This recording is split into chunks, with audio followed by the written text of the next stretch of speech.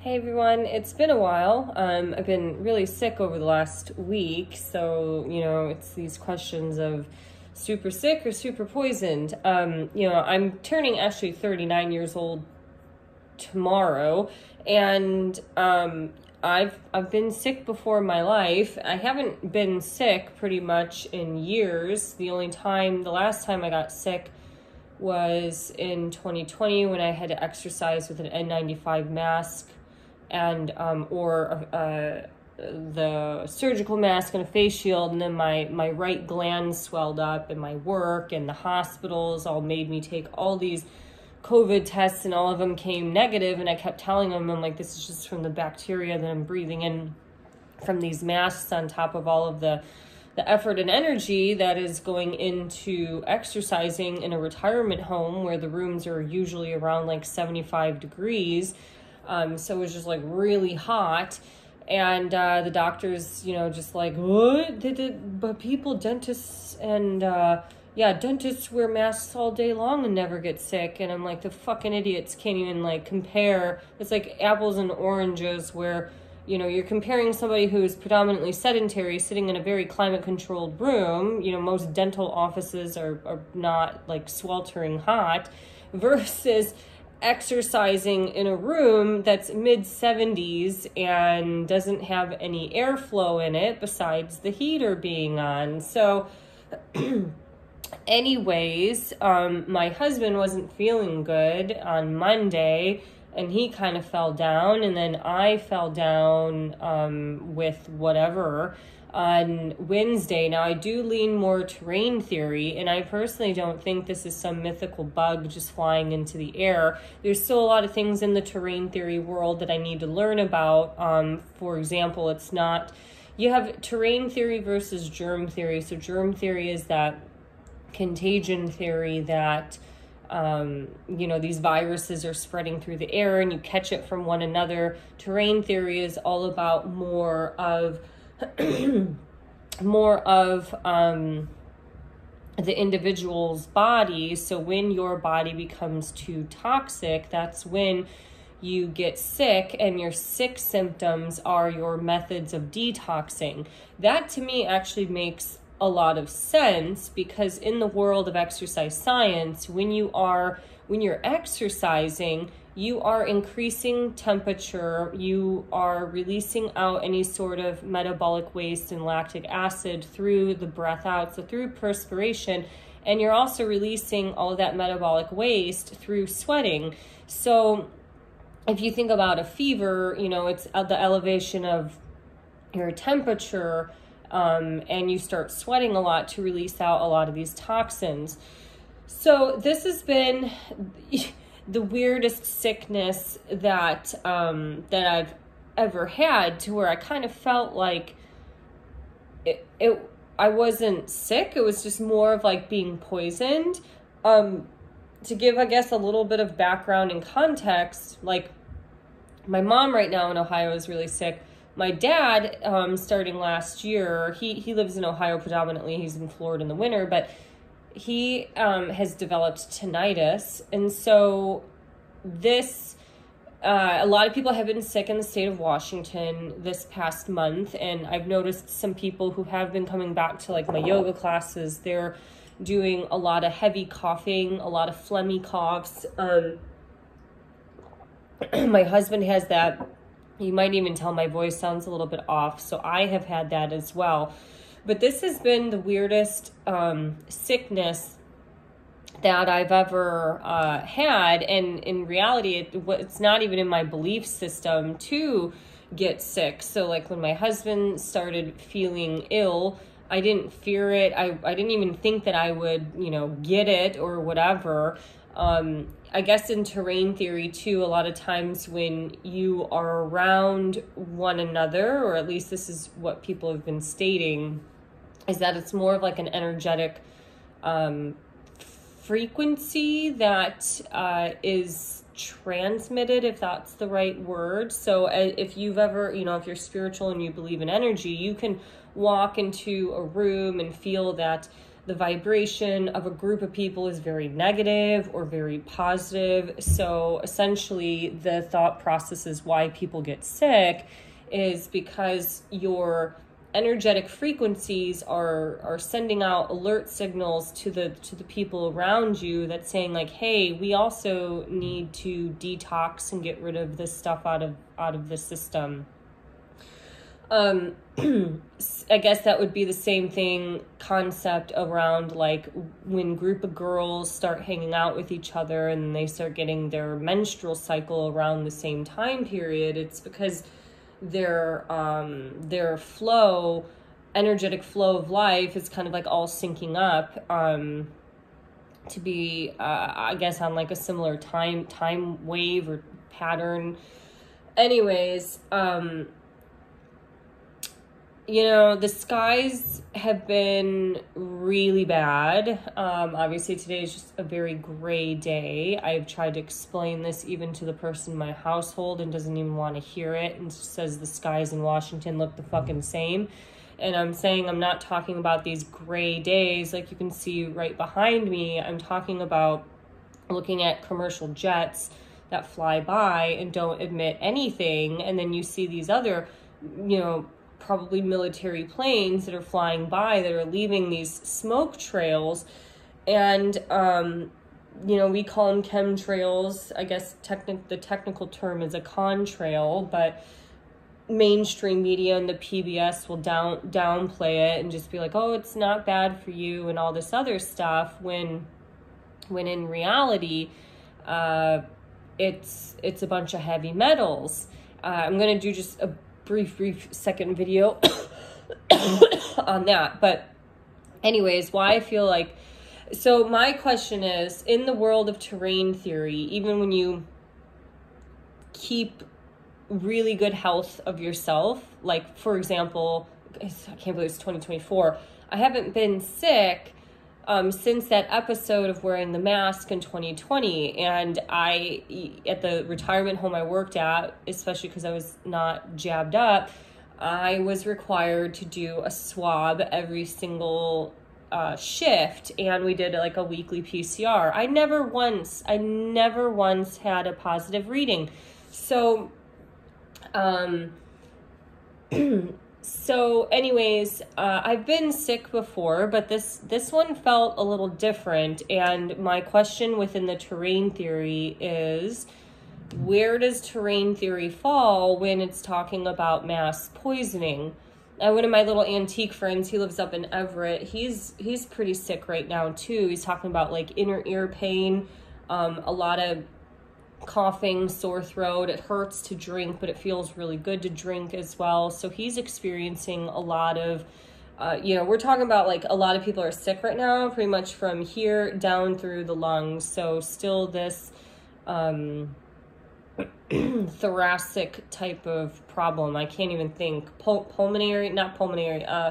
Anyways, my brain is starting to function back because I'm going back to work this afternoon. Anyways, the amount of excruciating pain that occurred in the back of my whole head, but specifically more of the back of the head, it was beyond painful. And where I knew that maybe this wasn't just your general, oh, I ate too much sugar at Christmas and got sick, is that every time I coughed, I was tasting metal in my mouth. I have maybe tasted metal a few times in my life where, you know, you kind of like have coughed up too hard and you get like a little bit of blood. But this, like, cause you're so raw from coughing, but this was different. This was like a very consistent metallic taste, and whatever phlegm I was coughing up tasted very metallic, and that lasted for about 3 days. And then on Sunday I started getting tinnitus, so I started getting a lot of ringing in my inner ear. I would say my equilibrium was just very off in general, to where last Wednesday, Thursday, and Friday morning I was not able to really just stand up and function. I could not drive a vehicle at all. it kind of felt like being drunk and conscious at the same time. I think it was just all this pressure into the head and all the sinus pressure that really threw off my balance. But, you know, I guess it's Tuesday, so my husband's now a little over a week. This happened for him last Monday. So, you know, he's still very phlegmy cough. I'm still not 100% better, but I'm able to eat more solid foods. And I will say, like, this has been like an extreme, what do you call it? Just need for thirst. My thirst levels are so out of the roof. And if I have anything, like, I ordered pho broth and you know, that has salt in it, but just that salty broth, I was drinking liters of water afterwards. So anything that's like a little bit salty definitely exacerbated my need for more liquid. The only thing I wanted to eat was pretty much water-based foods for the first 72 hours. Yeah, so pretty much broth. I mean, a lot of water-based fruits like oranges, grapes. What else did I do? Yeah, orange, grapes, some apple juice, just anything that kind of felt more hydrating. I actually did feel when I ate the orange, I was starting to feel like instantly almost better. It's like I just kind of felt like all that nutrition going into my body. A lot of some of these homeopathy pills definitely kind of helped kick out some of the sinus stuff. But yeah, so with terrain theory and mass poisoning, because I kind of am, I would say like my diet is probably 88 to 90% pretty good. I cannot go back to drinking coffee right now. Like, coffee actually sounds very disgusting to me. So all I've been drinking is tea. Maybe in some ways this is like a blessing in disguise. I have not wanted any chocolate or sugar, which I usually every day I have some coffee, and then, you know, at dessert, I'll eat like a few squares of chocolate. Generally, that's the most I have. I do have sometimes, like, in between fitness classes, I only have like 15 to 30 minute break. So if I'm in a really big rush, I might just grab like a square of chocolate and, you know, something else that I have to kind of sustain and get me through to the next class. But the weakness part is what is the most interesting. So my friend who's sick right now in Everett, myself, and my husband are still extremely weak. Now, my husband's been eating a little bit more, at least more solid foods than I have been eating, but I've just noticed, like, we didn't have vomiting. We did not have diarrhea. Usually when we did have a fever, or at least we woke up and the sheets were like soaked in sweat. So we probably had some form of a fever, but usually when you lose a lot of your, you know, your insides from vomiting and diarrhea, that's when you feel really weak. But we didn't have that. We just have this, you know, general body ache, fever, phlegmy, respiratory, that was what I was trying to think of earlier, respiratory problem. And it's just like going up and down in a yoga class is too much. I can't do it. So anyways, I do suggest, because I guess I can't really link, I can link stuff below, but I think you won't really be able to find it. I think there's a website that's like stopsprayingcalifornia.org, or, you know, something along those lines. But if you just type in, sorry, my nose is really itchy. I don't mean for this all to be a distraction.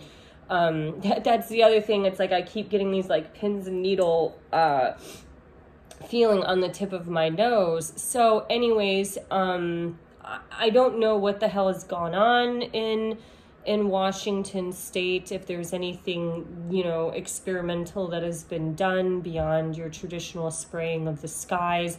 But the skies are the same here as they were when I was in Ohio in December. I mean, they're doing this every single day. They might even be doing this at all hours of the day, from day and night. So my point is, when you start tasting metal in your mouth, I mean, this to me felt like it was more poisoning, or some sort of heavy metal poisoning, or heavy metal toxicity.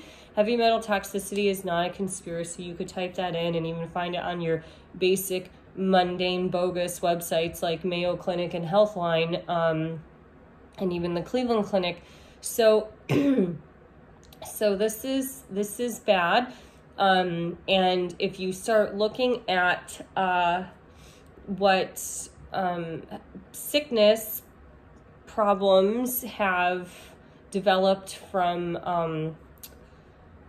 chemtrails, that you just type in chemtrail poisoning or something like that, or sickness symptoms from chemtrail poisoning, and you'll find a few websites. But it definitely does sound like the heavy metals are causing these respiratory issues. Tinnitus seems to be a growing trend with people.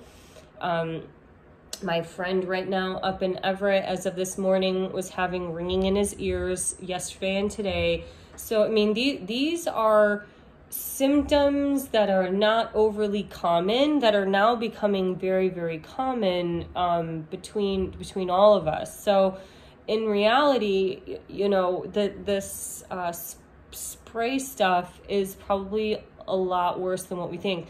The only silver lining that I can see coming from this is because it kind of kick-started, you know, this need for more liquid, which I probably wasn't drinking enough water in general, but with my schedule being a little more packed in February and January and February, it might have been like a little overrun.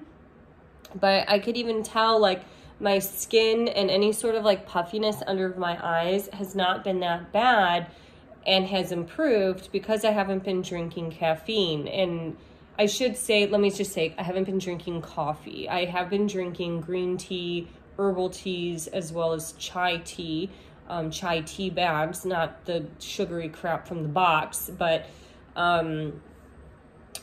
yeah, anyways, I wanted to share this because I'm also really interested if other people have been going through kind of the same thing.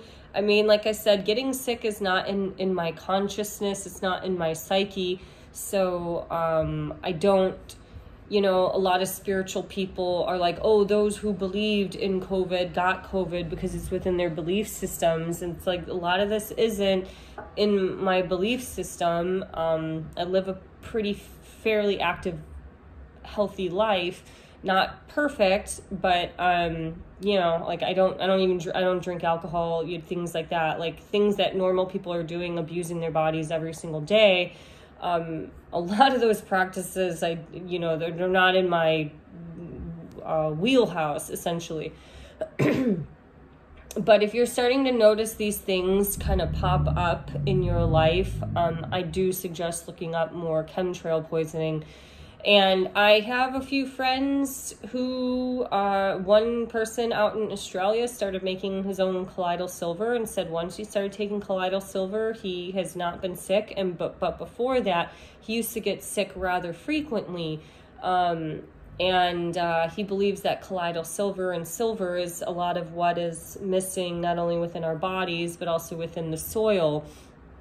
And that definitely makes sense, because with soil management, the big problem today is that we have such depleted soil from all these pesticides, herbicides, and glyphosate, is that, you know, our food isn't as nutrient dense as what it used to be. So all of your electrolytes and things like that are actually found in the soil, and that those minerals and nutrients go into your food. That food goes into you. So when you have depleted, shitty soil, like most of Australia and United States has, it's not going to be that good. So I'd be very curious to know what you think, especially like in terms of the terrain theory perspective. Like, where does poisoning play in? Because it's kind of hard. It almost seems, I don't want to say inevitable, but I mean, it's you really have to have like a pretty pinned down lifestyle to avoid getting sick from any sort of poisoning. But, you know, who knows, maybe something specifically here happened. 5G could be going on. I don't know. There's so many factors here. But, yeah, even somebody like my husband, he's gotten sick less than I have. And he drinks beer. So anyways, have a great day and see you later. Bye-bye.